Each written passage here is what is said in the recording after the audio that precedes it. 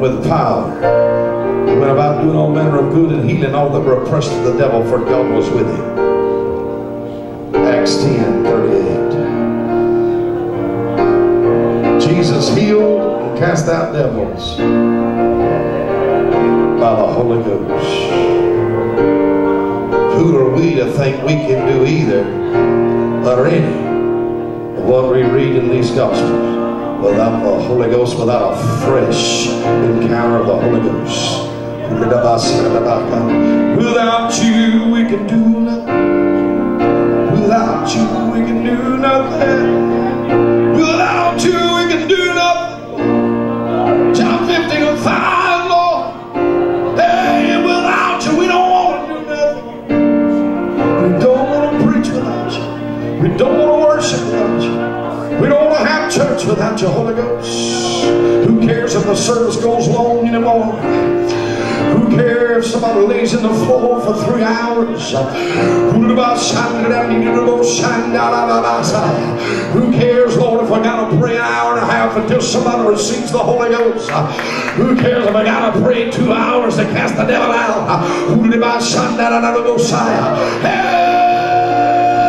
Hey, you're the rushing mighty wind. And Holy Ghost, we don't want to rush the mighty wind.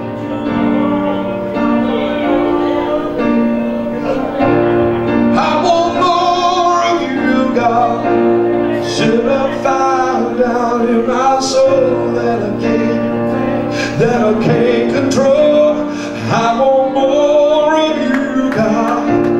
I want more of you, God. Set a fire down in my soul that I can't contain, that I can't control. I want more of you, God.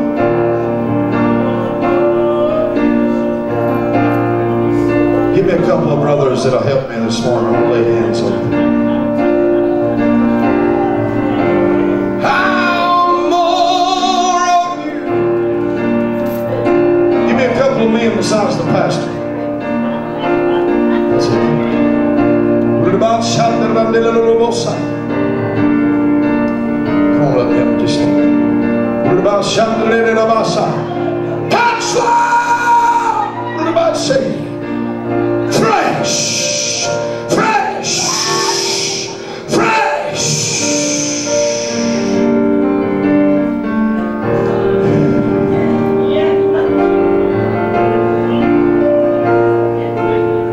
Fresh. Here it comes. Fresh.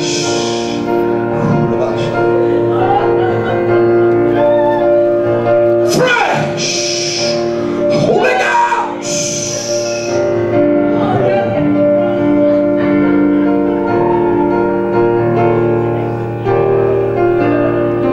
Psalms 107:14 said, He brought them out of darkness and He broke their chains asunder. The Lord says this chain the enemy is trying to lock you with, God says today the chain is forever broke.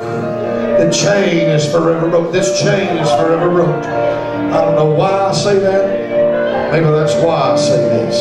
It is broke. What about stepping this through?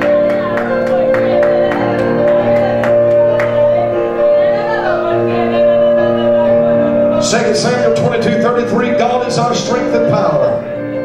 He makes our way perfect. The Lord says, I'm your strength. I'm your everlasting strength. Every day I give you my power. Seen how tired you've been. See you weary. But I say to you today, daughter, you won't faint. The prophesied's due season. It's due season. Due season. Be not weary, well doing for in due season. You'll reap if you faint not, Galatians 6. It's due season. You've been tired. Your faith has been so fatigued. God says what I begin to do in you today, Daughter of mine, didn't happen just when my prophet laid hands and prophesied.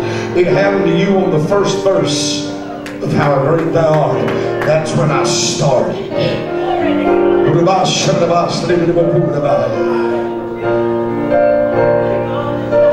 Matter of fact, this demon that's trying to steal your passion, is trying to even drown your desire. God says today, daughter, that enemy leaves. That enemy is overcame now in my presence. Come here, sister. I sent some tired people. Judges 8:4, Gideon said, we were weary, we were faint, but yet pursuing.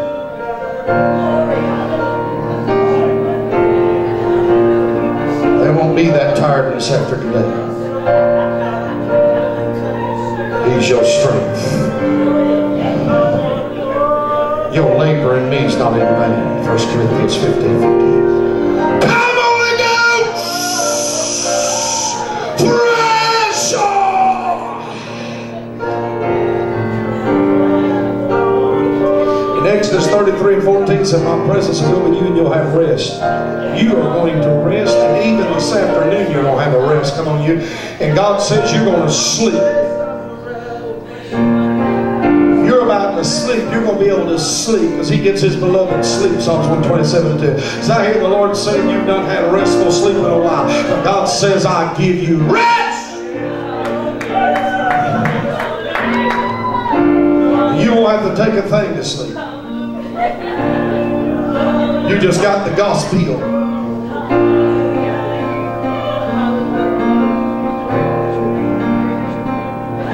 For the righteous cry and the Lord hears it and delivers them out of all their trouble. Psalms 34:17. He's heard you.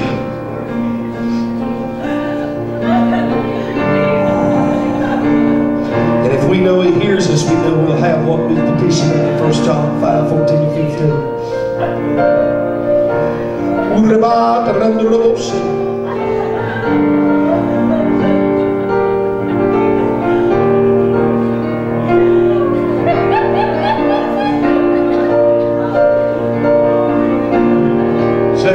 15:7, the prophet, the seer, said to the men of the Lord,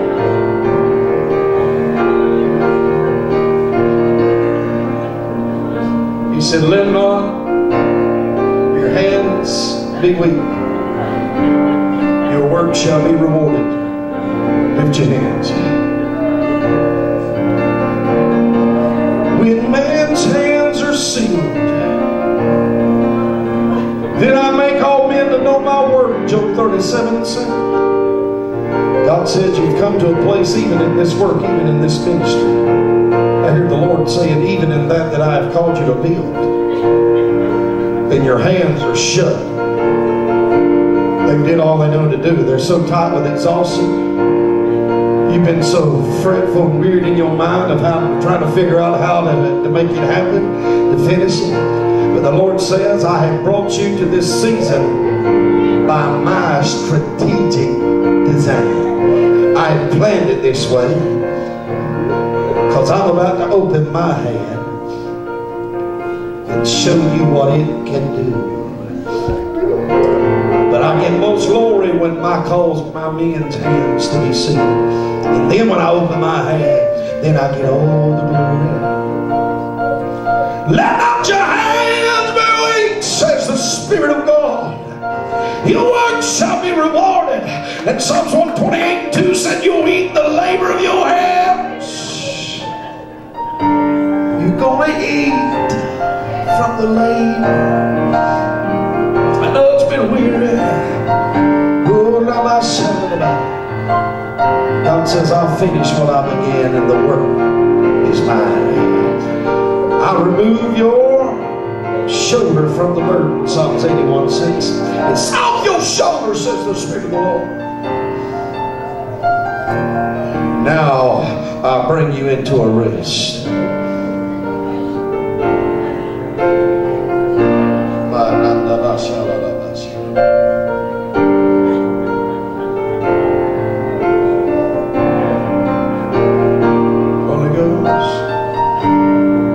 Just one moment in the presence of the Holy Ghost.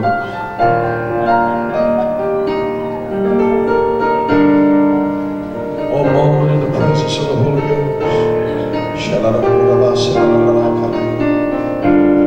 Come, O mighty breath of God, breathe.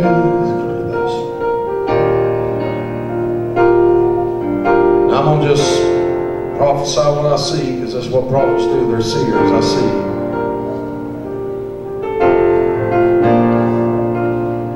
I saw a darkness, and I saw this darkness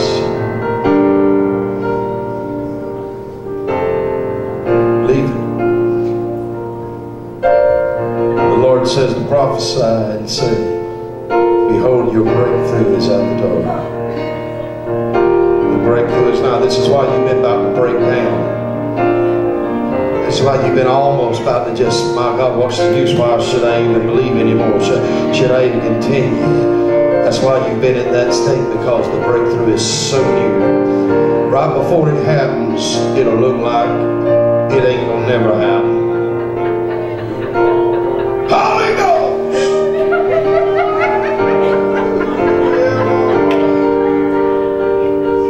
Thank you for my daughter, Lord. She ain't ashamed of it. Touching adults and teenagers in her school and on the ball field everywhere she goes.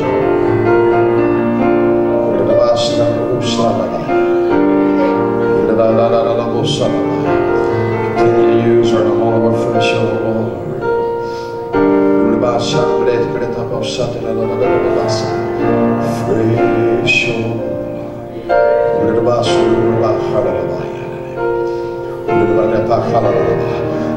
My God, that's fire. Thank you, Jesus. Hallelujah.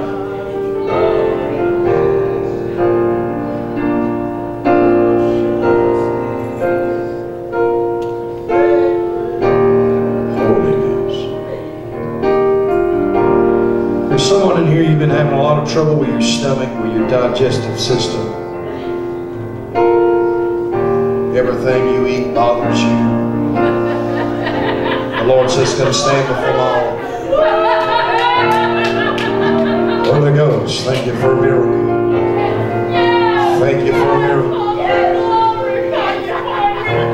I know what the carnal mind begins to think. They think, well, the pastor's wife, the guest speaker, surely they've... You can ask him. I go ahead and tell you. Ain't nobody told me nothing except what I heard in my ear, Holy Ghost. I didn't know it was her. I promise you, I would have went straight to it. All I heard him say something.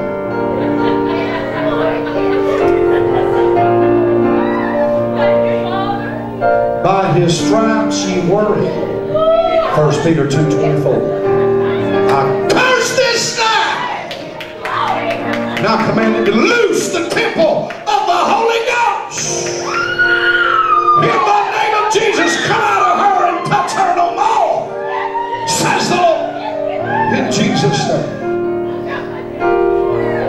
Hallelujah.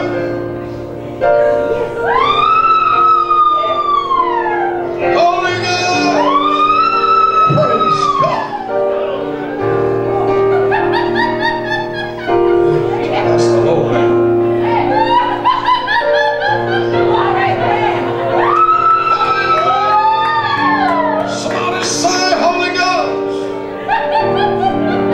He's the one.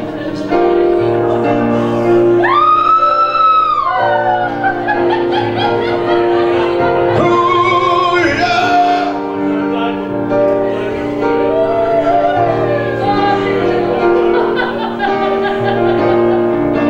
Man, I see the presence of the Lord. Lord's coming all across your shoulders and your neck. As you just stand there with your hands raised, God, I thank you for a miracle. I thank you for a miracle, God.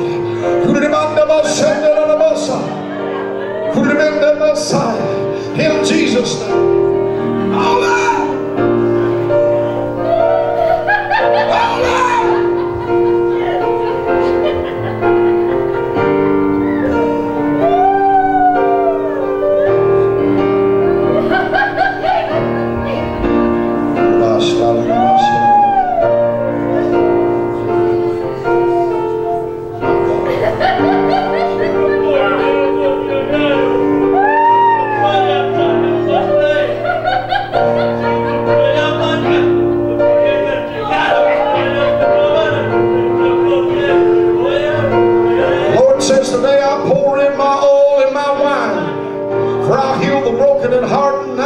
up the room. Psalms 147 and 3. Psalms 34 and 18 said, I'm nigh to those that be of a broken heart. God said, I've used this season of brokenness to bring myself closer to you. And God said, this day I pour on you an oil from heaven that you have never known. And I'll begin to use you in the coming days like I have never used you in the past days. For today I prophesy a new ministry, even a fresh one, says the Lord. Hear in my son, double say, hear the name. Jesus.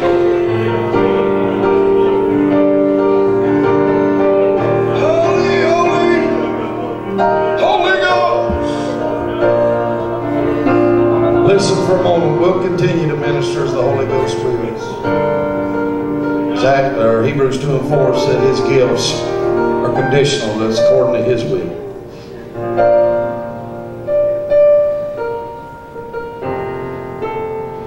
In Luke 16 and 28, the Bible talks about a rich man who lifted up his eyes in heaven. Amen. He was in torment. The Bible clearly said in Luke 16 and 28 it was a place. Somebody say hell's a place. It's a literal place. Especially during this time of the year, I refer to hell as an eternal horror house with no exits. The monsters there are real. And it's Halloween. Come on, somebody. Year round. Fires there are real. The torments there are real. There's no escape from it. There's no way out of it. After you die, there's no way out. John 3:16 said, For God so loved the world that He gave His only begotten Son, and whoever believes in Him should not perish, but have everlasting life. The heaven of John 3:16 is everlasting life.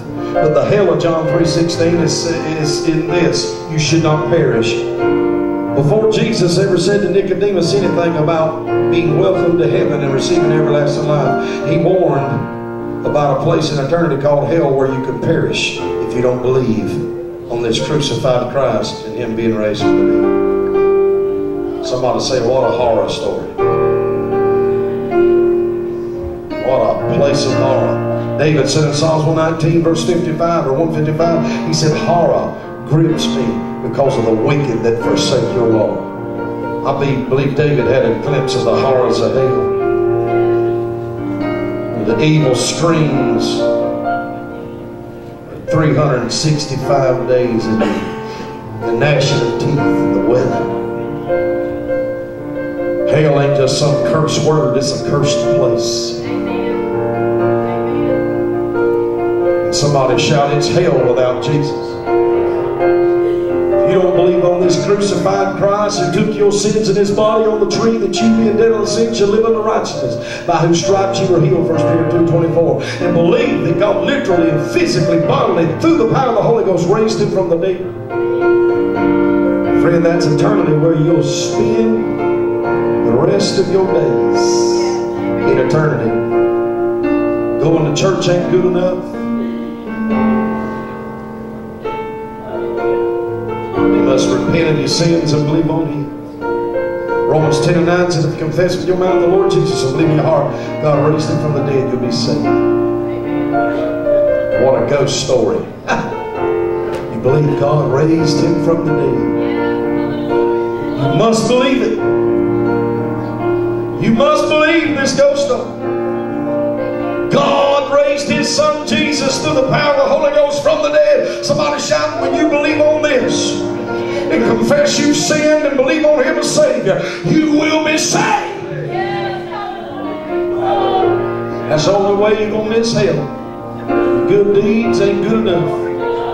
The church attendance and activities you're involved in will not be good enough on that day when you stand before me. It's the only way to escape eternity's horror house that has no exits. Hell is through the blood of Jesus. And I'm going to still minister the power of God by His Spirit to those that are infirmed and sick. I need a miracle in my body. I've needed a miracle in my body for years now. Stuff surgery ain't even fixed all the way. Hallelujah. But it seems like the longer mine goes on, the more I lay hands on folks, they get theirs. So, Lord, instead of my miracle, give me my ministry. Hallelujah. But somebody will get miracles in a moment, but I got to pause and invite somebody to receive the greatest. Let every head be bowed for just a moment. If you're in here on the sound of my voice, you're watching on video, listening on audio, if you're watching by the way of the internet somewhere in the future, you say, "Preacher, I've come to realize that I'm unprepared for eternity. I know I don't follow this Jesus I occasionally call upon, especially when I need help. I'm still living in sin. I still just do pretty much whatever I want to, and then occasionally on Sunday I'll come and listen to His Word. As far as really repenting and surrendering, I've not did that. Romans 8:14, the Bible says, "Many are led by the Spirit, they are the sons of God." Here's one of the ways you know you're His. You're led by the Spirit. The only way you can become a child of God is follow the Holy Spirit. See, it's Him that's making your heart feel like it's beating faster right now. It's Him that makes you feel like you're the only one in the room sticking out like a sore thumb, like everybody knows it's you that needs to go to the altar when everybody don't. He's dealing with your conscience right now. It's Him leading you. He's leading you to Christ. And friend, there is no salvation in Jesus if you don't take heed to the Holy Ghost. He says, "Wherefore today, if you'll hear the voice of the Holy Ghost," Hebrews 3:7. The Holy Ghost, when it comes to getting saved, Holy Ghost always says today. Holy Ghost always says now. Holy Ghost never says tomorrow. When it comes to getting right with God, He never, remember that, Holy Ghost never says next week or next Sunday. Holy Ghost always says now. Now is the time. Today's the day of salvation, 2 Corinthians 6 and 10. And He bears witness with our spirit that we're the children of God. Verse 15 of Romans 8. If you don't have that blessed assurance, if you don't have that bearing witness that Scripture involves and speaks of, you don't have that in you, that you're God's, that you belong to God, that you really gave your life to Him. Friend, that's a sign that it's you He's talking to while I'm speaking right now. He's using my mouth. He's using the words that come out of my mouth. And He's calling you to Himself. Don't put Him off. Put Him on. Don't turn Him away. Take your mask off. Let Him do you like Saul and bring you down a road to Damascus. Let Him demask you. Let Him demask you. Let Him take the mask off you. Don't play the hypocrite no more. Don't play the part no more. Don't just pretend anymore. For if a man thinks himself to be something when he's not, he deceives him on himself. Galatians 6:3. I'm going to count to 3 when I do. If you have any question, if there is any doubt whatsoever whether or not you're ready for eternity, if this was your last day on this people planet called Earth, if this was the last service you ever attended and the only opportunity you had left before you left this earth, would you waste it like you have others? And you sit there and say, "I know I'm ready," but yet something down deep in somebody else's heart says, "My God, if this was my last one, if this was my only chance of getting right with God, if I walk out of here today, I know if He came, I'd be left, or if I died today, I'd lift up my eyes like that rich man in hell." Friend, you can't wait till you die and then do something. You got to do something while breath's in your lungs. I'm going to count to 3, and if you know Holy Ghost is calling you, you know it's you He's beckoning, that He's drawing to Jesus. Without any reservations, when I hit that number 3, get up from where you are and come to Him while you can. And He said, "I'll in no wise turn you away if you'll come to me." John 6:37. 1, 2, 3. There's the countdown to eternity. What if this is the last chance you'll ever have to get right with God? I promise you, I've preached just like this, and it was for some. I pray it ain't for nobody. But hey, reality tells me even today could be my last day. That's why I preach every time I preach like a dying man to dying people. I preach like it's my last time. That's why I don't waste time. That's why I refuse to be controlled by a clock on the wall or a watch on the wrist.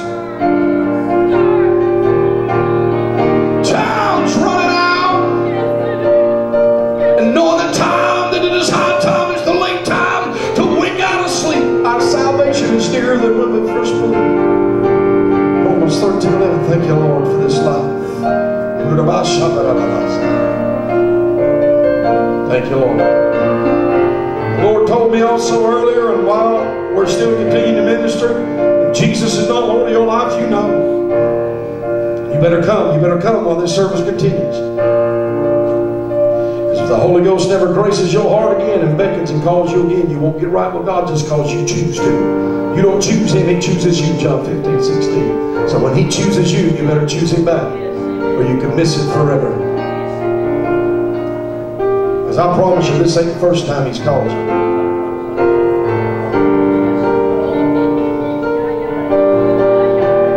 Heard somebody say the other day, making reference to attending a bar, hearing the bartender say, "The last call," and they said, "Boy, where have we heard that at?"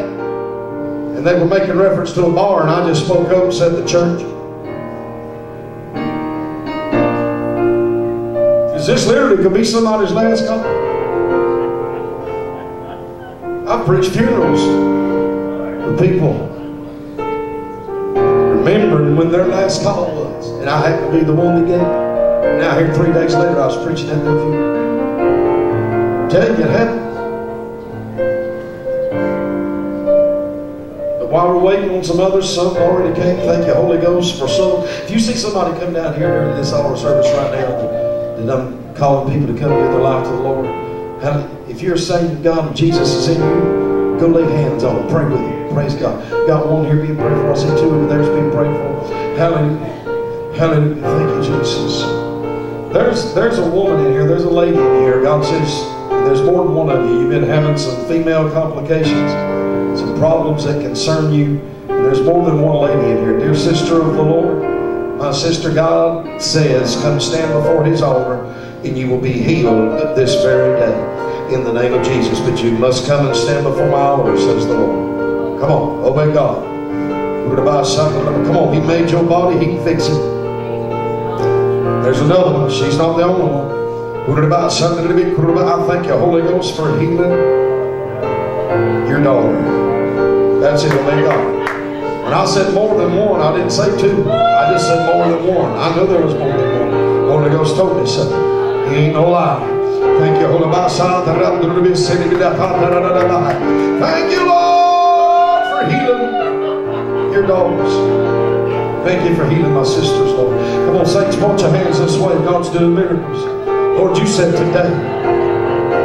You said today.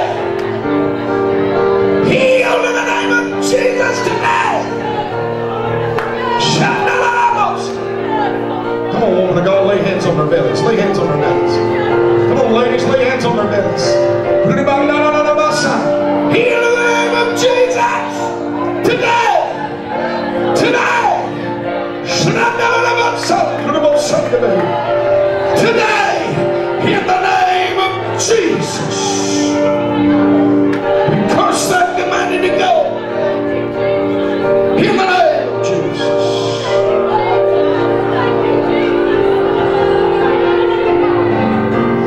There's someone in here you got. Let me stand up here so lights. It's like around your lower back and your waist area. It's just like you get locked up. You get so stiff. You ache. It's sometimes hard for you to get going. You used to do it around your lower back, but it's really down low, and even around in your waist area. It's just like a stiffness and a tightness. it aches sometimes. Hallelujah. Thank you, Lord, for a miracle in the mighty name of Jesus. Man, when you walk up here, it's like I can see like a belt being took off, just like a belt being released. And the pressure. Lord, I command this to be gone in the name of Jesus. Heal today. Jeremiah 30:17, for I will restore health unto you and heal your wounds. Say the Lord. Jesus' name. Thank you, God. Also, I hear the Lord saying, several people with urinary symptoms, urinary complications, symptoms. I don't know the details of it. The Lord says to do with urinary symptoms that are not normal.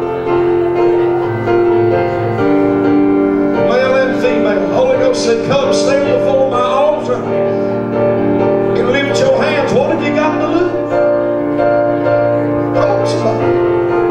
If you've had any symptoms like that, but you know it's abnormal, that ain't normal, the Lord says, come. Be healed in the name of Jesus. Hallelujah. Thank you, Lord. Worthy, yes.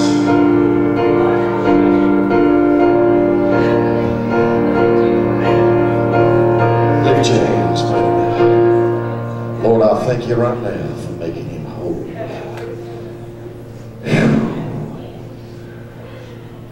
Brother, here comes his fire. I see it. Hey, fire God, come into his body now.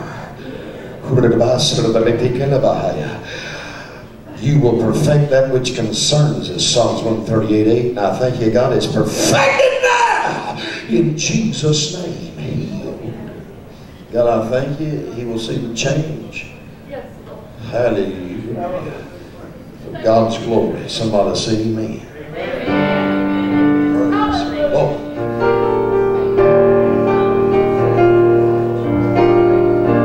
Thank you, Lord, for what you're doing. Just going to lift your hands and thank you, Jesus. Thank you, Jesus. Lord said sometimes you come to my house and you just feel me, but then you have to go back to your house and the enemy's doing all kind of stuff. But God says, daughter, today you're going to go home and you're going to feel me in your house like you felt me in this house. And God says, let that be a sign to you that I'm going to turn around that's been going on at your house. I'm going to make things happen in your home. I'm going to save. I'm going to restore. I'm going to move. Hallelujah. Come on, somebody clap.